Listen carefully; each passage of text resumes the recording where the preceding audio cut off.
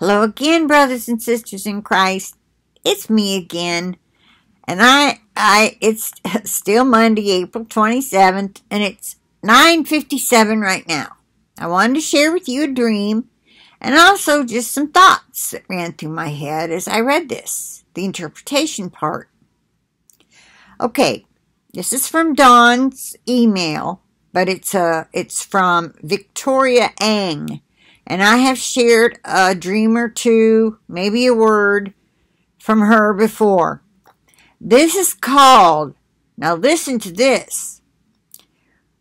This is so amazing to me that God works in this way. We will be paid back everything the enemy has stolen. Okay. April 25th, 2020, she got this. It says, by Victoria Ang, A-N-G. Prophetic dream. In the dream, I found myself at a counter to get my money back. That I was made known was stolen from me. The amount of the money was $5,789.23. When the money was stolen, I had gotten shot in the lower side of my back. The bullet did not go in deep, but was still embedded in my skin, and I knew it had to be removed. In the next scene, I found myself in an ER room where a doctor, and she put in parentheses, God, removed the bullet. As he removed the bullet, it fell and hit the floor. And when I looked at the bullet, it had a pus-type fluid on it that was stuck to the bullet. The minute the bullet was removed, I felt completely better and turned around to start helping another nurse that was taking care of a sick patient. And the dream ended. Okay, the way she says to start helping another nurse, either it could mean this person's a nurse. Could be, but either way, she started helping a nurse that was taking care of a sick patient. The dream ended. So, this is her interpretation. The enemy is continuously working hard to kill, steal, and destroy. And that's the truth. Using every tactic he can. Boy, does he ever. His plan is to try and steal the anointing and blessings God has given some of his faithful children. Well, I would say God gives all of his faithful children blessings and anointings. It's the unfaithful children that don't get them so much, right? And cause distractions from prayers being prayed. Now, how many have had trouble praying lately? This is a spiritual battle we are in, and there will be injuries on the battlefield.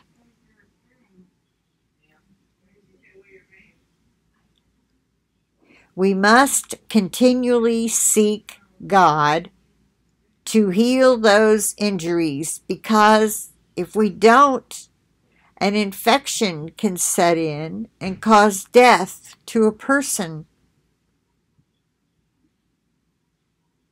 Yeah, it can cause spiritual death, leading to hell. If people don't continue to seek God to get your injuries healed and you end up turning from him. The amount of money stands for, the number 57 means mourner. I was like, are you kidding me? I mean, seriously. I said that, like mourner, 57. And this person gets this dream with this number. The number 89 means I shall increase. The number 23, my Father has gathered, meaning as we cry out in prayer and mourn for the lives of others, God will bless and increase our lives so that He can gather those souls that were once lost through prayers. All right, and we will be paid back everything the enemy has stolen as we stay in belief and keep trusting God's ways. How many of you have had things stolen in one way or another? Don't let him steal your faith. Do not let him steal your blessed hope to think, well, the rapture's just not going to happen, because he keeps saying, he's coming now. I'm at the door. Oh, I'm in the door. I'm waiting for you. And then we're still here. Remember what I said in my last video. In case you didn't see it, please go watch it. His timing is not the same as ours. Okay. So, anyway, I wanted to share that with you because I found it quite phenomenal. And it surely can't just be for me. I didn't even read the rest.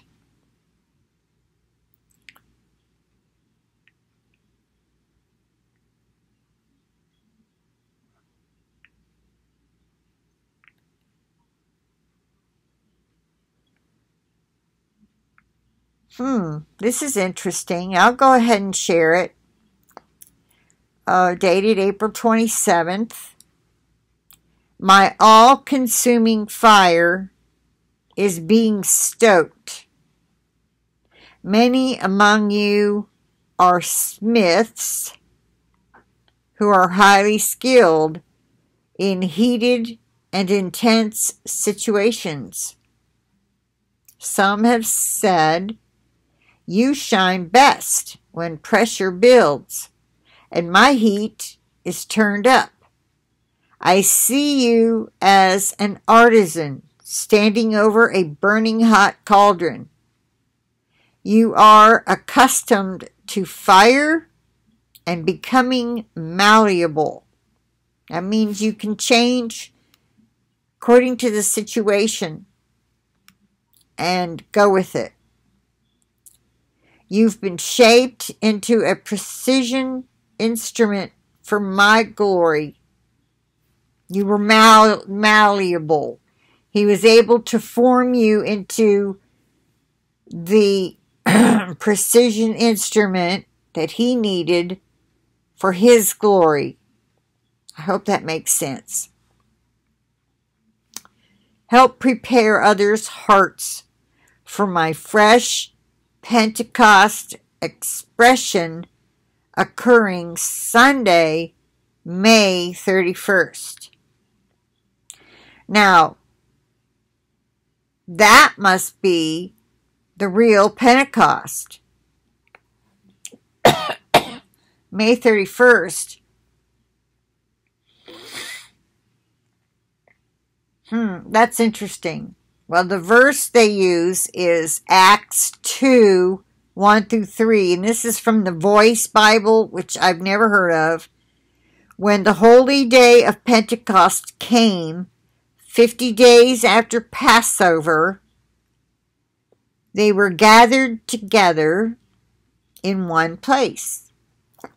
Picture yourself among the disciples.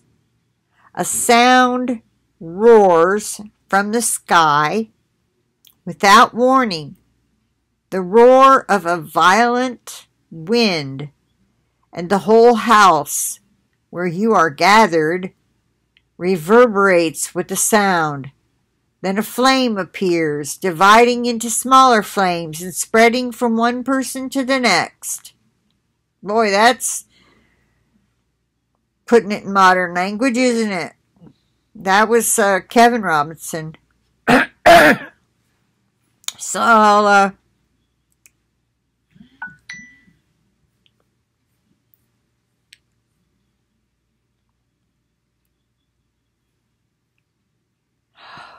this one's good too. I'll go ahead and read it. I am fighting for you, pushing back the darkness. You will not be defeated. I have spoken to many prayer warriors to rise up and put on their spiritual armor. The battle is in the heavenlies. Do not slip down into the earthly realm. Fear and anxiety are lurking and seeking an avenue of entrance. Do not give way to them. Or don't give way to fear and anxiety. Okay? Lift your gaze toward heaven, for I am your creator. Let me fight this battle. So don't have any fear or anxiety, brothers and sisters. You put on your armor. You plead the blood of Jesus over it, over yourself. You do what Ephesians 6 says to do. For our battle is not against flesh and blood. It's against the powers and the principalities in the high places and in the heavenlies, which won't be there for long. They'll be thrown down. They will be thrown down.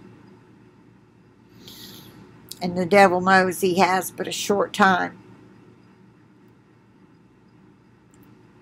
The verse given to this is Deuteronomy 20, verse 4 from the New Living Translation. For the Lord your God is going with you. He will fight for you against your enemies, and he will give you the victory. And this was given to Robin Robinson Bolin. So I hope that these messages blessed you today. So now I will plead the blood of Jesus over this message, these messages, this video, over myself, my computer, and my internet connection. And I plead the blood of Jesus over each and every one of you, your devices, and all of your internet connections, so we can stay connected until we're out of here, which hopefully is any day now. We just keep hoping and keep hoping for our blessed hope. Okay? With that, I'll say bye for now. I will talk to you later.